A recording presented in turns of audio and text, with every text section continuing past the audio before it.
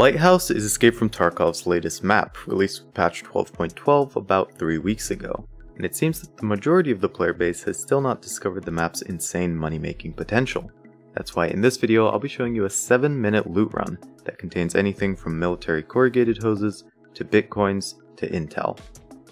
Quickly before the video starts, I'd like to mention that if this loot route helps you out, and you want to see more content from me, I'd really appreciate it if you could consider subscribing and dropping a like. They really do help out the channel, and if we get enough likes, we can have a pizza party at the end of the year. Anyway, now on to the video. So, a majority of this loot route takes place in the middle of the map, right next to the river, and it primarily focuses on looting the village and the Sunken Village to the northwest. Just like any other loot route, keys are very useful, but not required, and I will be showing where the keys are when we get to them. There are about 6 spawns near the loot route which are ideal, and you have an approximate 45% chance of spawning in one of them. For this video we'll be starting in the south near the waterfront cabins, but it doesn't really matter where you spawn, as long as you spawn in one of the 6 spawns. Alrighty, so we've spawned here in the south by the waterfront cabins, and what we're going to do is immediately head up these rocks to the Merin Car. The Merin Car is one of the best keys on the map. You can spawn bitcoins, VPXs, AESAs, things like that. If you don't have the key, just continue across the parking lot to the main road. Once you get to the main road, check this trailer and these boxes for various industrial items such as military corrugated hoses, thermite, and TP200 bricks. Next, head across the road, and if you're a bear, be sure to use the dirt mound and dump truck as cover from the rogues, and once you get to the other side, stay low in the ditch. They most likely won't aggro you from here, since it's only happened to me once, but still, better safe than sorry. The next stop in our path is the convenience store, and we're going to be focusing on the locked room in there. It requires the convenience store storage room key, and you can find rare items such as lions, teapots, and clocks, as well as random medical supplies and food. After that, we'll head to the building right next to it, which I call Orphanage.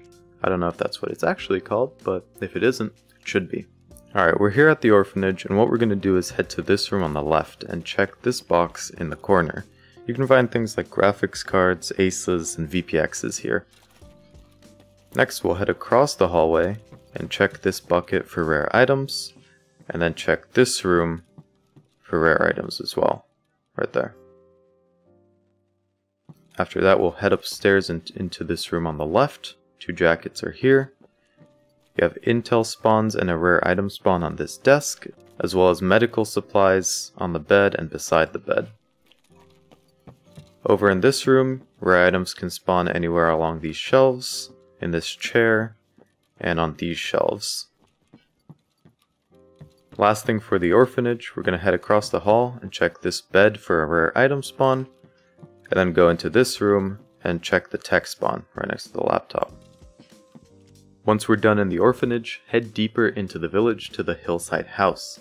This house requires the, wait for it, Hillside House key, which I had the incredible luck of finding early in the wipe. If you don't have it, don't worry, it isn't that important to the overall loot run, you'll still be making good money. And if you do want it, you can barter for it on the flea. Alrighty, for Hillside House key, immediately you have a jacket here, rare item spawn on this couch, rare item spawn in there. Under this desk you have a rare item / tech spawn, another rare item spawn in here, and sometimes there's a rare item in this bed, so just like hover over, because it sometimes clips into the mattress itself. In this room, you have a rare item spawn there, rare item spawn here, and then a rare item / tech spawn in the sink. And then the rest of the room is just food there, and food here, and sometimes food up there. After the Hillside House, head across to the red brick building, which I so intelligently call red. Immediately in red, you have rare items that can spawn on this shelf. There's a tech spawn down here, and more rare items on this shelf. If you head upstairs, this room is the big room. You have a tech spawn here, another tech spawn there, and then a more minor tech spawn like power banks and UV lights here and there. There's nothing in this room, and then in this room you can have a rare item spawn here and a rare item spawn there. Once you finish in red, head up the road towards Intel House. Entering Intel House, you have a duffel bag on this sofa and a food spawn on this chair. This room has 4 rare item spawns. One spawns here, one spawns here, one spawns here, one spawns right there. Always double check the chair and the pillow for items clipping inside. Smaller things like big coins and skulls sometimes do that. Intel spawns in the top shelf of this cabinet, and this room has a jacket here and an industrial spawn here, so pliers and corrugated hoses. And then the rest of the room is just food spawns. Following Intel House, head down to the river and cross it using the wooden bridge. I like to stick on these rocks because they provide cover from people who might be coming over the hill above red. Alright, this Sunken Village is actually really good, and I don't think many people know about it. There's an alcohol/ammo spawn here, and a rare item spawn in there. This is a toolbox. Head across the road to this house, and you've got a rare item spawn in this bucket and behind this chair.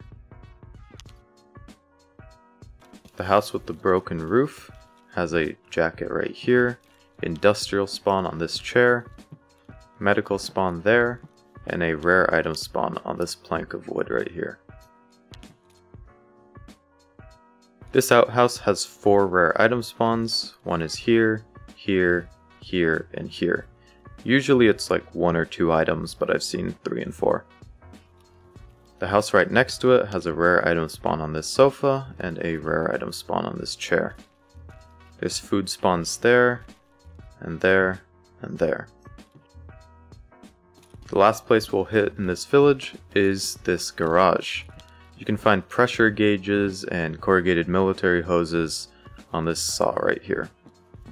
And yeah, that's pretty much the end of the loot route.